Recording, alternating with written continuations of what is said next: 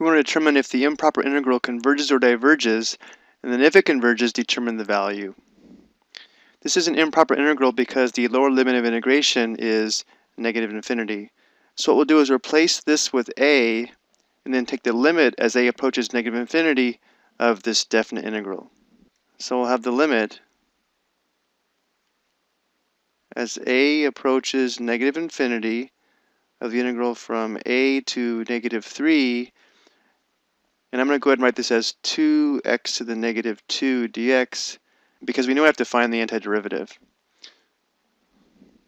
So now we'll have the limit as a approaches negative infinity, and now we need to determine the antiderivative of 2x to the negative 2. That's going to be 2 times x to the negative 2 plus 1. That's going to be negative 1 divided by negative 1. And the limits of integration are from a to negative 3. Let's write this as negative 2 over x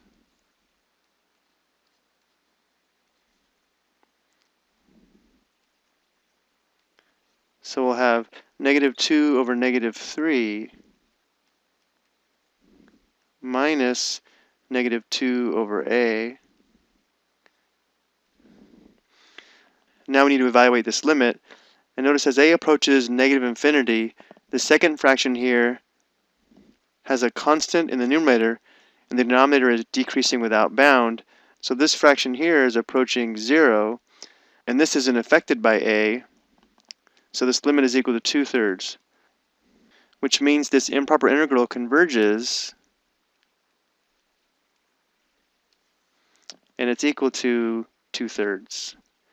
Now if we take a look at the graph of the function 2 divided by x squared, it looks like this.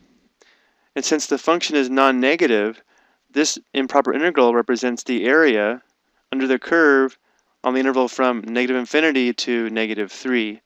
So here's x equals negative 3. And if we approach negative infinity, that means we're moving to the left forever. The area is equal to 2/3 of a square unit. So you'll have to admit this is kind of an amazing concept. We'll take a look at one more example of determining area using an improper integral in the next video.